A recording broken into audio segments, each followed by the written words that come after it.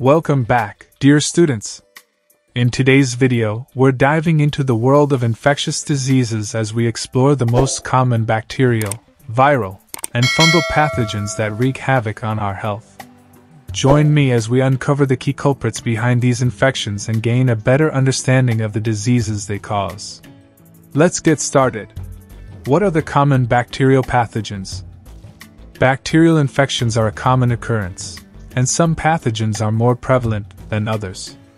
We'll discuss a few of the most notable ones. Staphylococcus aureus. This versatile bacterium can cause skin and soft tissue infections, as well as more serious conditions like pneumonia and bloodstream infections. Escherichia coli. Known for its presence in the gastrointestinal tract, certain strains of E.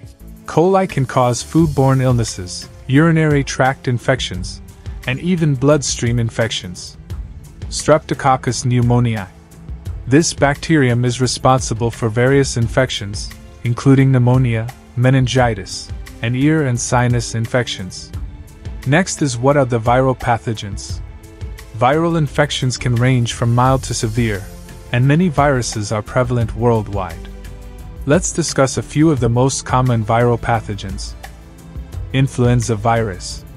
This notorious virus causes seasonal outbreaks of flu, with symptoms ranging from mild to severe respiratory illness. Human immunodeficiency virus, HIV.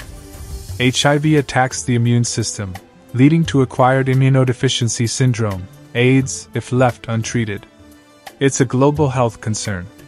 Herpes simplex virus, HSV.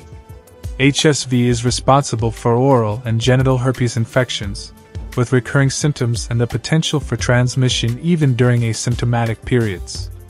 Then next is what are the fungal pathogens? Fungal infections can affect various body parts and systems. Let's explore some common fungal pathogens.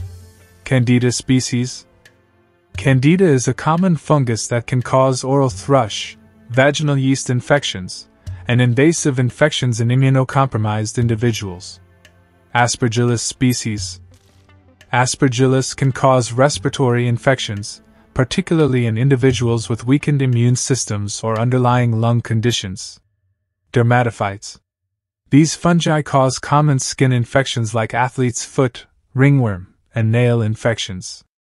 And that wraps up our overview of the most common bacterial, viral, and fungal pathogens. Understanding these pathogens and the diseases they cause is crucial in our ongoing efforts to prevent, diagnose, and treat infections. Remember, maintaining good hygiene practices, receiving vaccinations when available, and seeking timely medical care can help reduce the risk of infection. Stay informed, stay healthy, and I'll see you in the next video.